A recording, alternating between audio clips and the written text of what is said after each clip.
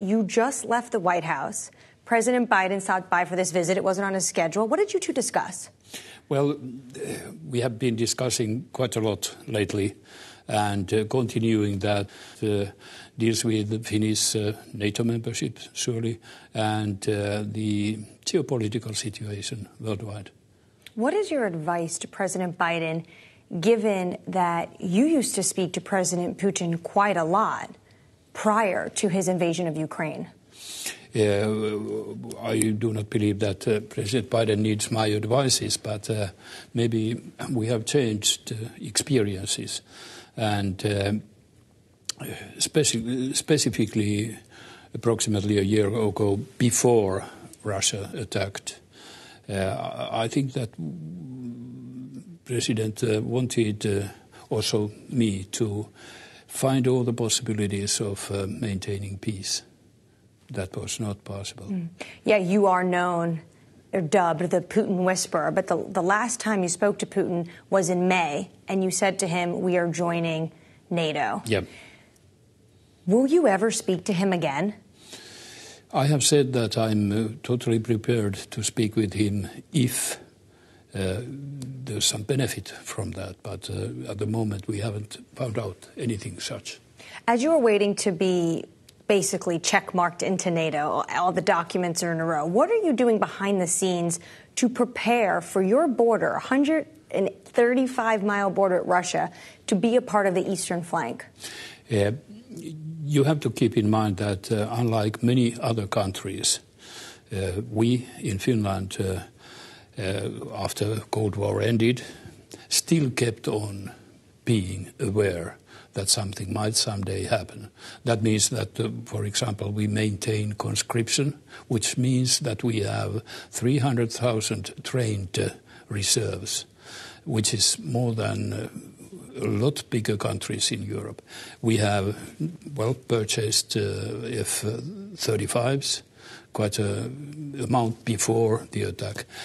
So we have always been prepared to protect our borders. And joining NATO surely gives, in my thinking, more coverage that nothing will happen.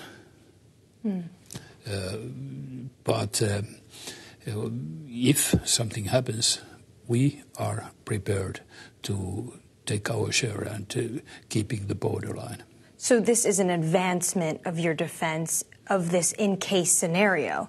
In December of 2021, Putin demanded that NATO ratchet back this territory on the eastern flank that was basically built up over a quarter century. Then he demanded that there would be no expansion as well. You came out and you said he's trying to create this sphere of influence around Russia. That was a game changer in our eyes, because so far we had always thought and said that from our own will we remain militarily underlined.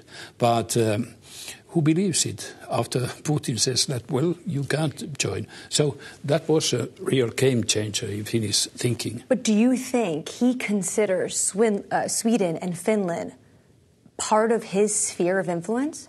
When he said that he demands that NATO doesn't enlarge anymore, practically it means that he wanted a NATO-free zone in front of Russia.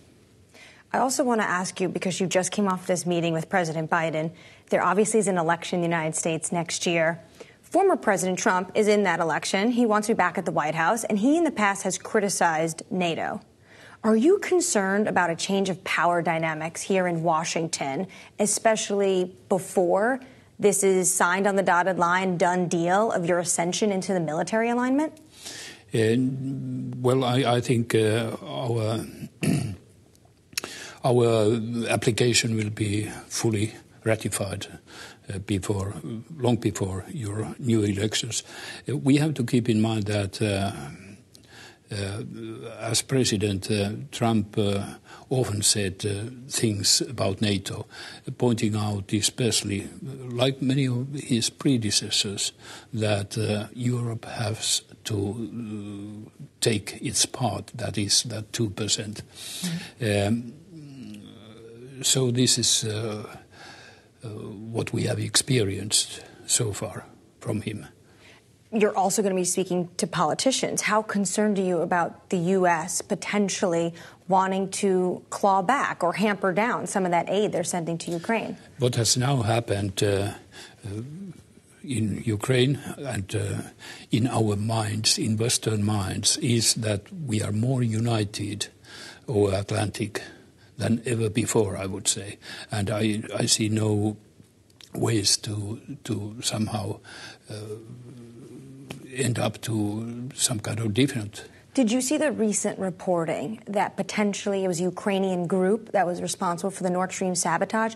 Do you think an act like that will make it more difficult for some Western nations to provide aid to Kyiv? I don't know, and I do not believe that anybody knows the real truth. Let's wait. Because it was in investigations like Swedes are doing all the time in investigations. So let's see where they end up. I also want to ask you, in the face of this conflict, China has not come out and condemned it, and we actually see Xi Jinping will be making a visit to Moscow. What are the concerns that you're seeing in terms of China crossing this line and providing lethal weapons or aid to Moscow? First of all, China wants to have connection to Europe. It's an important market for them. And I would say that it would be wise for China to understand that ordinary people in Europe, in free world, have an opinion. And if China is seen as a supporter of Russia, that would have a huge impact on people's mind. And in free world, what people think, it reflects also to policies. So Chinese image, in a way, is also at stake here. Was China brought up in your conversations in Washington? Like I said, we discussed about global situation. And China is obviously a main factor of that. China is in that discussion, surely.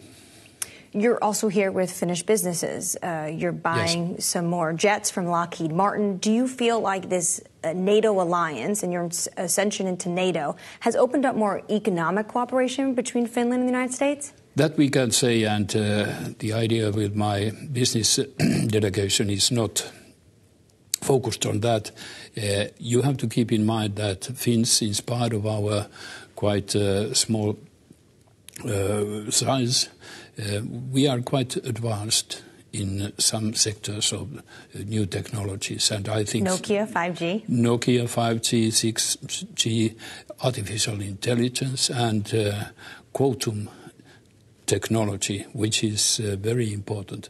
We have quite a lot know-how on those, and I think that so far all the discussions within businesses, both American and Finns, have been very fruitful.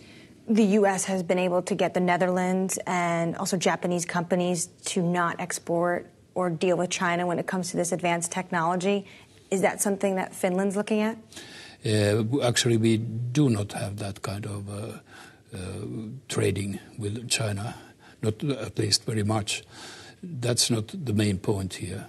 The main point is that building up security on hard issues, but also we have to keep in mind the global threat of climate change, and that needs technology. I just want to end with, you share this border, more than 800 miles, with Vladimir Putin. Yep. What keeps you up at night? Nothing keeps me up at night. So you sleep well. But at daytime, like I have said, we are not afraid, but we are fully awake.